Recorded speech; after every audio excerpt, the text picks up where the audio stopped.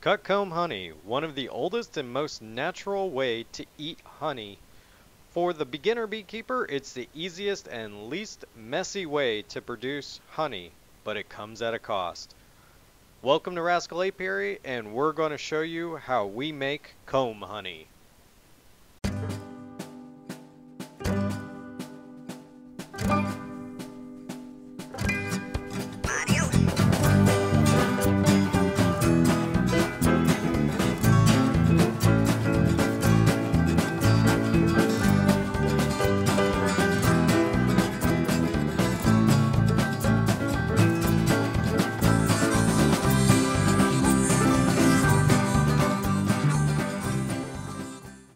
Before we get started showing you how we make comb honey, let's talk about why comb honey. What's the importance of it, and is it right for you? So it's easy to harvest if you have shallow and medium frames. You'll see here I have deep frames, but these bees were just killing it this year and pulled these out all the way, completely capped over. We use foundationless frames so we can cut right through this. The other type of way you can do this is have your shallow or medium frames and then put the wax foundation. It's a thin layer. It's not that bulky plastic because you can't cut through that and people can't eat plastic. But use your shallow and your mediums. That makes it super easy, and they'll produce the wax and the honey quicker because it's a smaller space. It doesn't take a lot of tools to harvest. You just need a knife, a cookie sheet, some sort of rack to put the frame on, and then something to store your cut comb in. So that's pretty easy. And when you go to sell it at your farmer's market or to your customer, you can actually charge more for the cut comb honey than you would for a bottle of honey. There's very little cleanup to the cut comb honey. So now let's talk about why don't beekeepers sell it very often. And it's because it's harder on the hive, because you're taking these frames out and you're literally cutting out their resource, their wax and their honey. So when you then replace your frames, they have to then pull everything out again and then find their resource again to store into the hive. It's very hard on them, but depending on the size of the hive, it gives them something to do. And as you'll see here, I only pull a couple of frames out of this deep box for us to harvest, and then I'll put that deep box back on and let them just pull the 2 or 3 frames back out. This isn't gonna be as taxing on them as it would if I had taken all of the frames and then put it back on and hope that they made more honey. So let's talk about what I'm doing here. I've just taken a bee brush, and all I'm doing is flicking the bees off of the comb, and that's the way you just use that bee brush. This is a beginner beekeeper sort of deal, so I'm not going to tell you use a blower to blow the bees out of the hive. You could do that. If you wanted to get a bee escape, you would just stick that under this super, leave it on the hive, stick it under the super, the bees would crawl out and would not be able to come back into the box. And what that does for you is empties the box of bees so that you don't have to go through this of flicking bees off and walking from one spot to another. I find it's best to walk over to an area, flick the bees off, and then move to a different area and flick the remaining bees.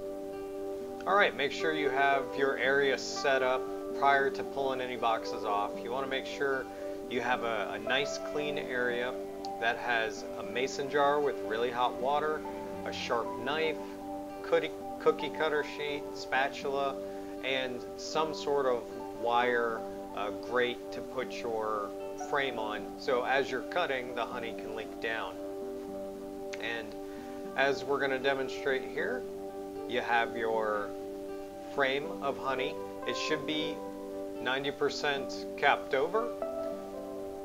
And as you can look at this frame, there is a portion that is not capped, and we're still going to stick those in some cut comb boxes, but that's going to be reserved for us because you don't want to run the risk of that honey, that being over, 18% water content, and then you sell it to somebody and it ferments.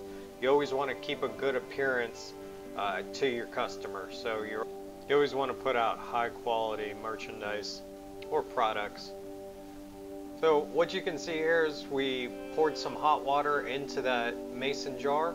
She dipped the knife in there, makes it nice and hot, and that way as we cut the wax, it should reseal as long as she keeps that knife nice and hot. She used the container to go ahead and map out where our squares are going to be, and she's just giving them a quick cut. It's going to let the honey drain down, and then here in a minute we're going to cut the honey right out of the frame, and you'll see her lift it right up. And this is what you want. You want to just be able to seamlessly pick up your frame and have your honey sitting right there, ready to be put in a little box.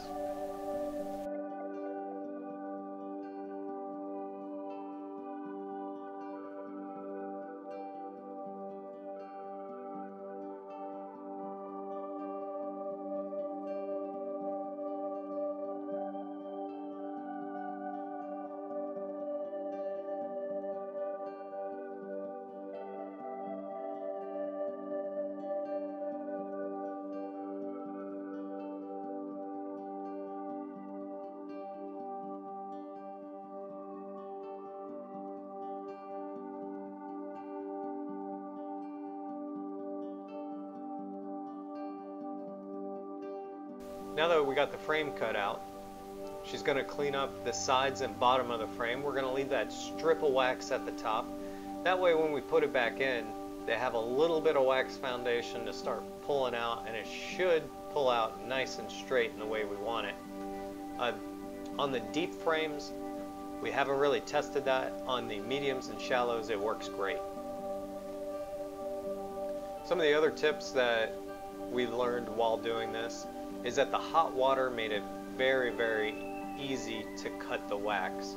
However, you have to look at both sides of the comb and remember what is capped and uncapped if you have a bigger frame. If you have the smaller frames, the shallow and the medium, you don't really have to worry about it so much because they pretty much cap evenly on both sides from what we've learned.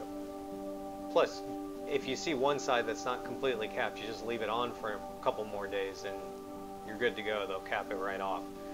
So we don't typically run into sections of comb that are uncapped. And the next thing you got to remember is spread the squares out, because as you do that, then the honey will leak into the cookie sheet.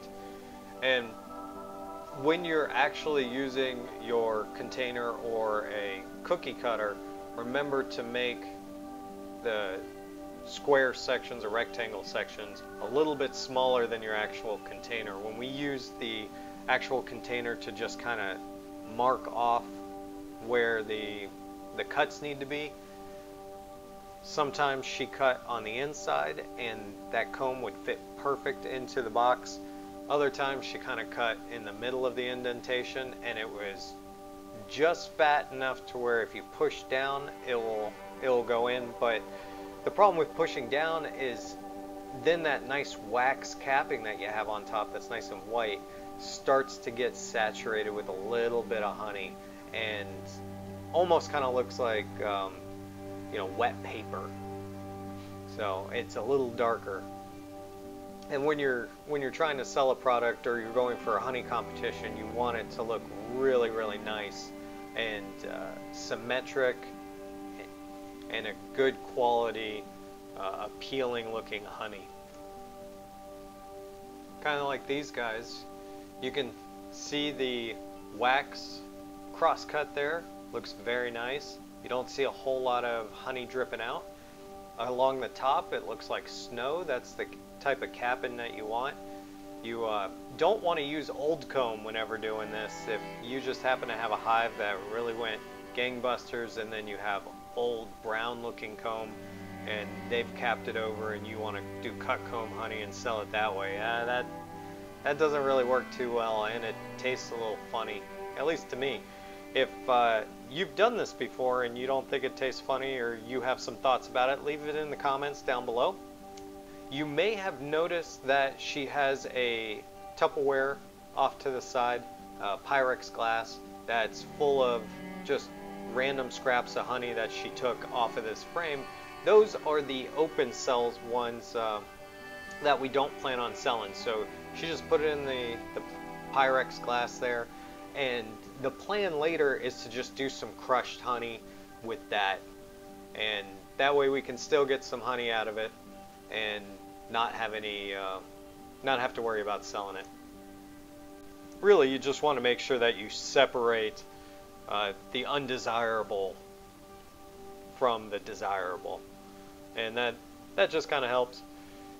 You'll see that we're moving on to our next frame.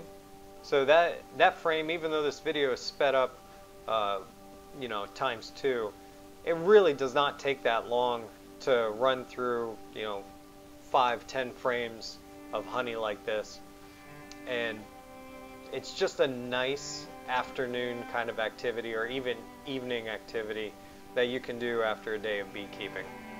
So we cut all the edges all the way around. We keep our knife nice and hot, and then as she continues, you'll see her use the container as a little guide. We of course leave the top portion of the frame on, or the wax on there, as a guide for the bees. Now you'll see that there's of course honey dripping there, and that's because when we cut the top, those wax cappings get cut, and then the cross section just drains honey out. So just remember to let that drain into the cookie sheet below. Now you may be asking, what do you do with the cookie sheet afterwards? Well, there's a couple of things. You can pour that honey into a jar if you want to keep it. You're going to use it in the next couple of days. You could also just go and put that tray outside.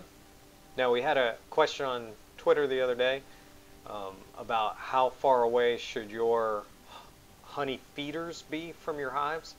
If you can do it, 300 feet is a pretty reasonable number as far as distance, so that you don't instill robbing.